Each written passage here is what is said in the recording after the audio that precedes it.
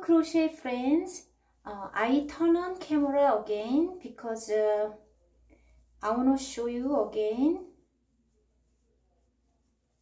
So we tie the middle like that, and I will tie bottom through here, because when I just cooking, this one came out like that. So we need to make a knot more. So this one too, same thing.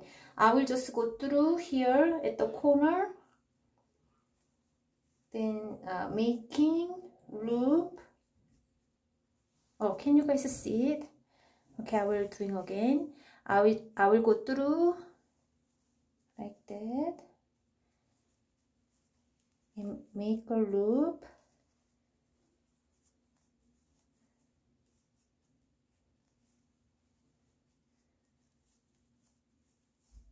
I made a knot, same size, no, same way, I mean.